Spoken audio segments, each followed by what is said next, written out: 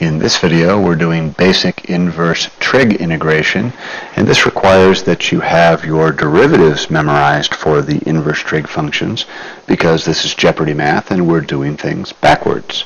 So in example 1, we should recognize that this is the answer to inverse sine.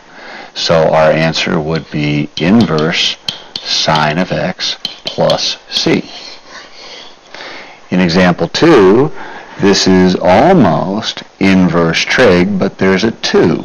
Well, we're allowed to push that 2 out in front anytime we want, so I'm going to move that 2 over.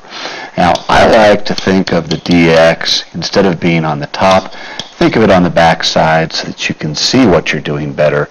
This is now clearly the answer to inverse tangent, so we have 2 inverse tangent of x plus c. Don't forget your plus c. In example 3, we have a negative 1 dx. So let's go ahead and call that inverse cotangent of x plus c. Some of you may be thinking that an alternate answer is negative inverse tangent of x plus c, and you would be correct.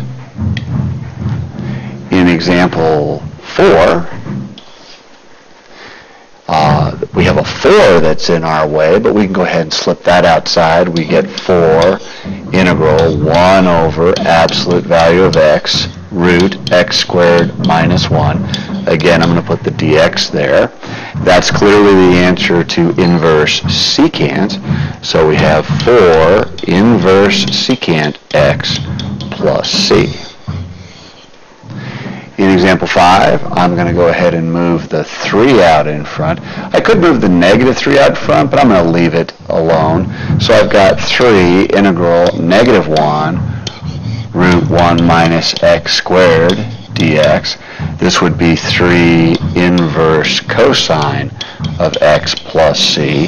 And yes, we could have an alternate answer. We could have brought that negative out in front, negative 3 inverse sine of x plus c. So again, there are lots of alternate answers.